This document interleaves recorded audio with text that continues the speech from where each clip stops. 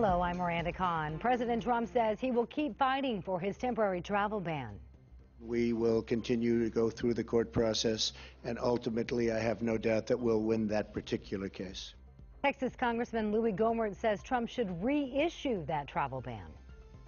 The president's trying to protect the American public, and he had information that he relied on to help America. But the former director of national intelligence, James Clapper, shares a different view.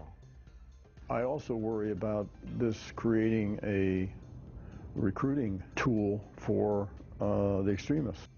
The Ninth Circuit ruled not to reinstate the travel ban. It barred citizens from 7 countries, predominantly Muslim ones, from entering the U.S. for at least 90 days.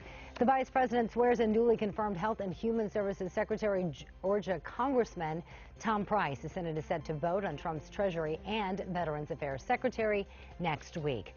President Trump's national security advisor Michael Flynn discussed sanctions with Russia before Trump's inauguration. At least that's according to the Washington Post. It reports several U.S. officials claim Flynn made explicit references to election-related sanctions by the Obama administration when he talked to Russia's ambassador.